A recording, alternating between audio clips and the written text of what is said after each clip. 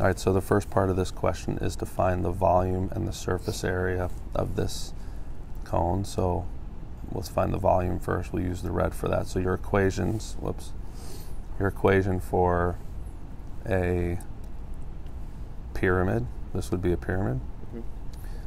For volume, it's 1/3 base times height. So do we have the height in here is the question. And the height is going to be straight down the middle.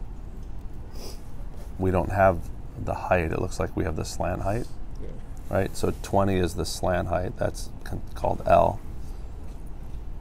And then the base. All right, so we need to find that height. So to find that height, first of all, it says, I'm trying to read this. Which one is 8 inches? Is this 8 inches? Yeah, each side is like the hexagon. Okay, so that's 8 inches. All right. Okay, so for the key for this is to find all this information. So we have 8 right here, and we have, I'm trying to see what that is. Is that the slant height? That is the slant height. That's 20, right? Yeah, because I think I see a right angle down there. Okay, so we want to try to find out, in order to find the height, which is that right there. In order to find that height, we have to first find the different angle sides on the base. So if I draw this here, I know that that's a 90-degree angle, and I know this angle is going to be what? 30. Right, 30. This is going to be, well, I'll do it the proper way. That is 360.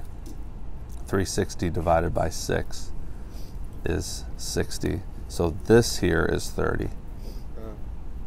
Right? Yeah. That angle is 30. And this angle here is 60. Oh. Okay? So this side is 4. You following me? Yeah, yeah. All right, so if that's 4, and I've got a 30, 60, 90 triangle, here's 4, and this is 60, then what do I know about, this is the smallest side, so what's this side going to be? And that side usually, is it double or is it? It's double. Good. So this side's 8, and this side is 4√3.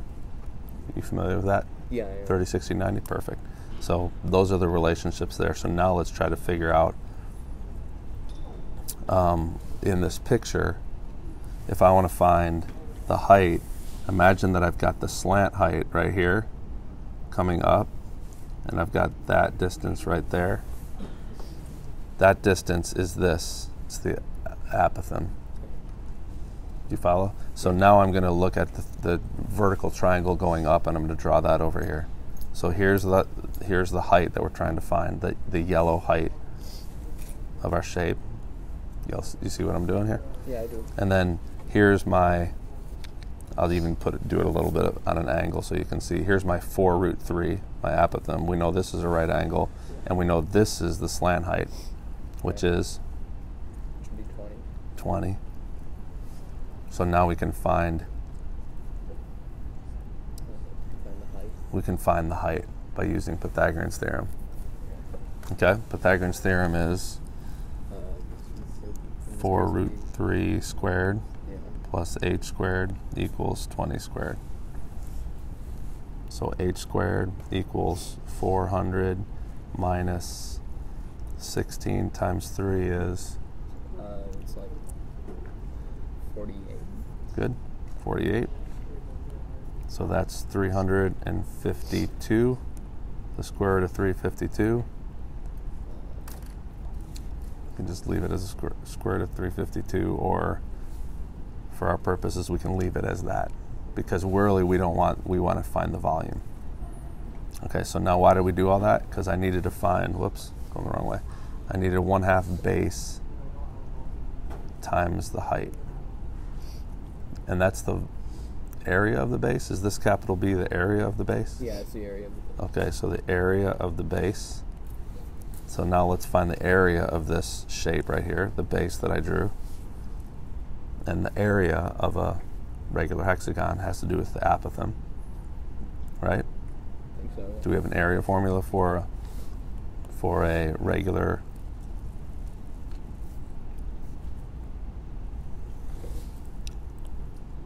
And so the area of a regular polygon is equal to 1/2 the perimeter times the apothem.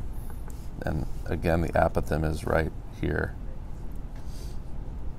And the perimeter would just be 8 times 6. So this area equals 1/2 times 8 times 6 times 4 root 3. Okay, so that's the area of the base. So that's actually my B in my formula. So what was my formula? 1/3 B times H. So putting it all together, the volume is going to be 1/3 B, which is this right here. So I'll just put it right in there. 1/2 8 times 6 times 4 root 3 times H, which there was my H, root 352. Simplifying that, the 3 and the 2, those are actually 6, so let's just cancel that. That's why I don't multiply things through. I just leave them as factors so that I can deal with them later. Does that make sense? Yeah. So that equals 8 times 4 is 32 times square root of 3 times 352. Now, notice I left 352 like that purposefully because your teacher probably is going to want you to simplify that. So let's talk about how you simplify radicals. You understand why I put those 3 and the 352 together? Yeah, because they're both under over. Perfect. Because now what I'm hoping is 352, which it's not a multiple of 3. How do I know that?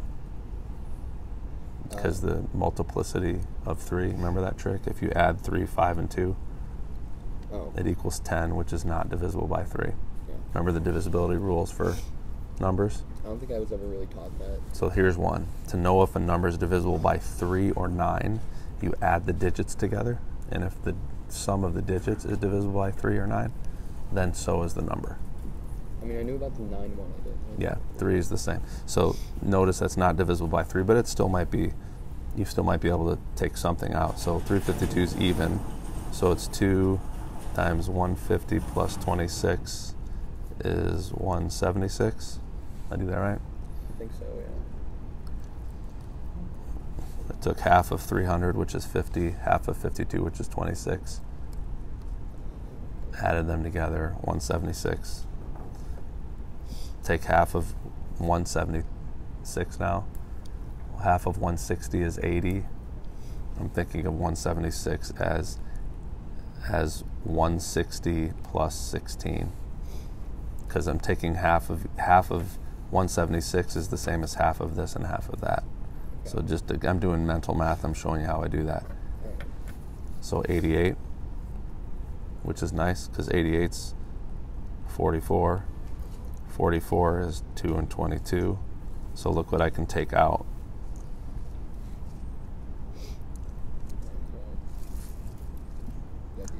I can take out, that's 16, right? Yeah. And the square root of 16 is 4. 4. So I can take a 4 out of here, and then I'm going to leave a 22 inside there, which is 2 times 11. And I'm going to multiply it by the 3. So my answer is,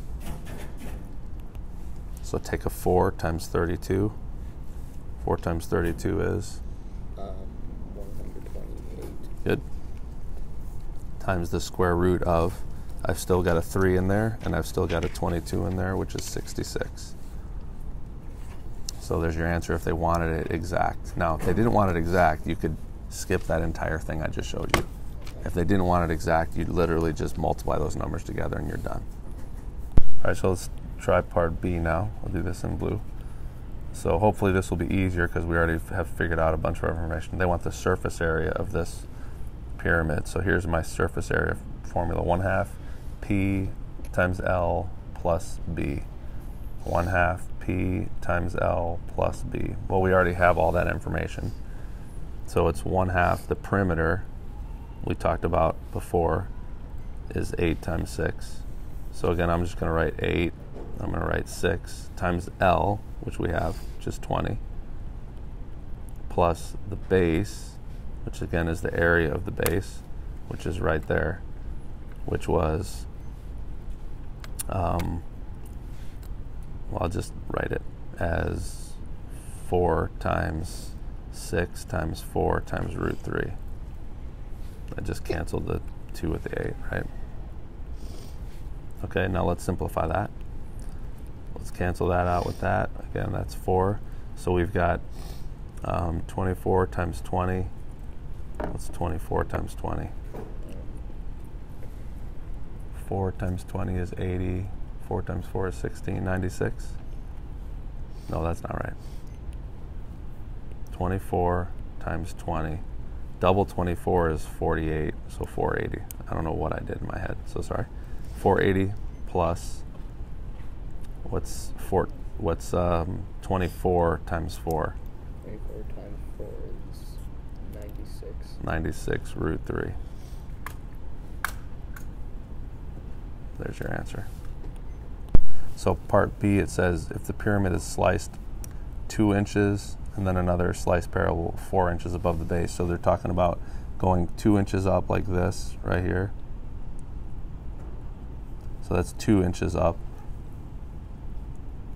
That new height is 2 inches less than the original height, which was 4 root 22. And then another slice. So take another slice 2 inches up from there, like that.